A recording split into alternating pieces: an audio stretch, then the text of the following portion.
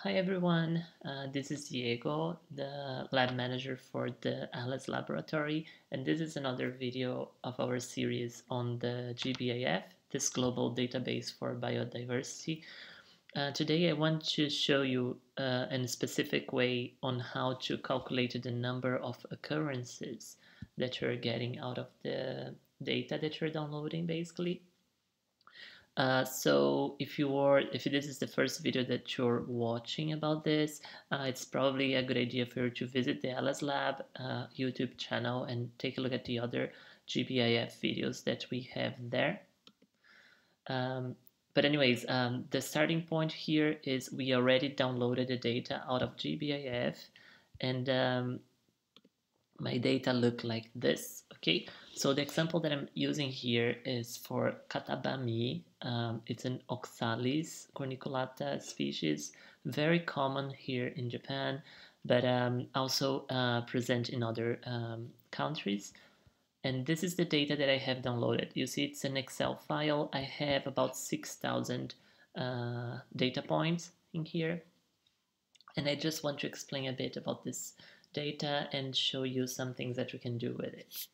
So the first thing is here on the top, on the first line, we have the different variables that GBIF gives us. So some of them, they don't really make much sense for us. So they're either some kind of identification number within the system, like these 3 lanes here, or any and then after that we have some taxonomic information. So these are the taxonomic categories that they have available for us. So we have kingdom, phylum, class, order, family, genus, species, and then infra-specific ranks as well. This is very interesting for us.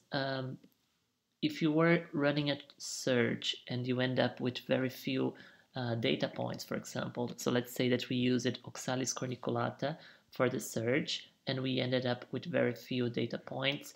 What you can do is you can move to other ranks like the genus and the family and then run the search. So you're going to get more data out of that. Okay, so that's one way. After that, we have still some other taxonomic categories there, and then the locality of the samples. Okay, so here we have the country, locality, state, and province, and these 3 lanes are very interesting for us. We are going to use it later.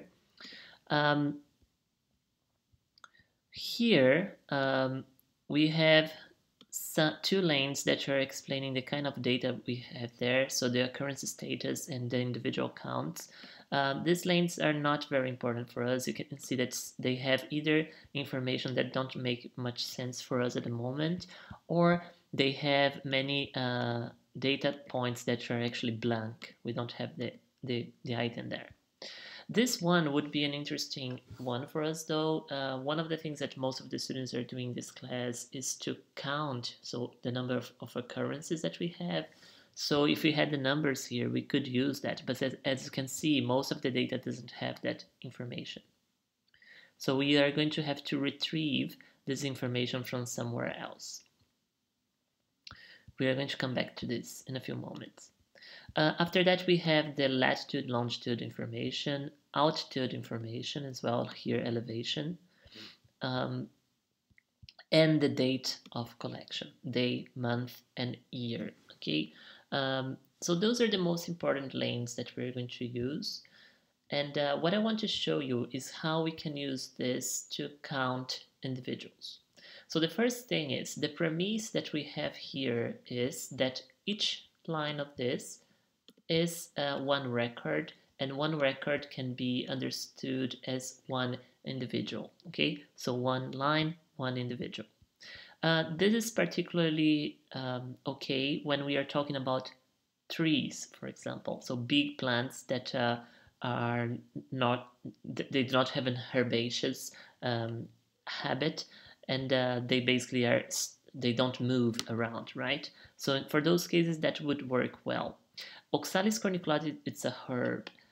So the counts here could be actually better translated as counts of populations. Okay, so this would be one population another population, and so on.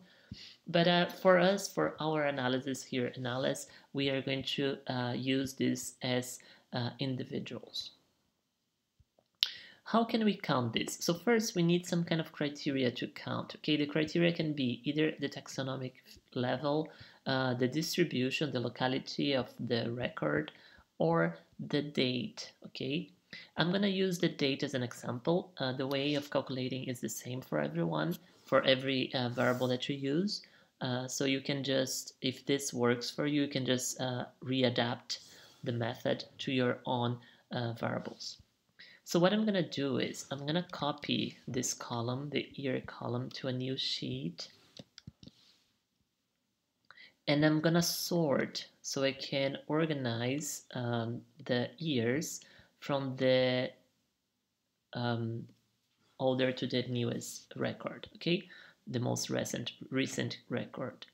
For that, I'm using the column year. This is correct. I'm using the values from the smallest to the largest, and I'm listing that there are headers. So I have a header here, right? So I'm checking this box here. So I press OK, and voila, I have now the list. So like this, I can see that the oldest record is from the 1770, and if I go to the newest one, it's going to be 2020, right? So 2020. There we go. Very nice. Okay, so the next step is I'm gonna again copy this table here, and I'm gonna make a list of all of the years that are listed here. To do that, I just changed the title. I'm gonna select the column, go to the Data tab, and use this function here, remove duplicates. So I can delete all of the lines that are repeated. Like that, I had initially 5,725 items, and I deleted the duplicates. They were removed, resulting in 166 unique values. So now you see I have a list of the years here on the C column. Okay, so basically what I've created here is I have the total list of individuals. Each one of these are counted as an individual, and this is the list of unique values that I have on the column A. Now what I want to do is count. So for example, if I count the number of lines that I have, the entry 1770, I can have an estimation of individuals occurrences in that year. So that would be 1, 2, 3, 4, 5, 6, 7, 8, 9 occurrences. Okay, occurrences. I can do that by hand, but as you can see, it's a lot of data. That's too much. So in order for us to do that, what I'm going to do is to use this COUNTIF function. The COUNTIF function is going to ask us for a range and a criteria for the search. The range is basically the complete list that we have there. So I put here from A2 to A5705, and then I put a comma, and the criteria would be this item here. Okay, by doing so, when I press enter, there we go, 9 entries as we have counted before. Now I can do this automatically, and to do so, the blue one here, so the range is going to be always the same, so I need to fix that range there. To do that, I just add this dollar mark in between the letter and the numbers that we have there. And then I can just select this cell, click on this square that we have here on the bottom right, and then drag it down to our list until we reach the final item, 2020. There you go. And there you go. So we calculated year by year the number of occurrences that we have for Katabami here. Okay. Next, you can make graphs out of this. You can add another column with maybe, I don't know, the temperature in those years, the average temperature, or the average amount of rain. And by having those data there, you can start calculating correlations. Okay, so you can do different things out of there, but the first step is basically for you to calculate the occurrences. Okay. I did this using the year, but again, if you go back to sheet number 1, I could do that, for example, according to the country, so you can have a count of individuals per country, or within a country, within a province or a state. If you have more than one, here I have only one species, but if I had more than one species, I could count also based on the species name.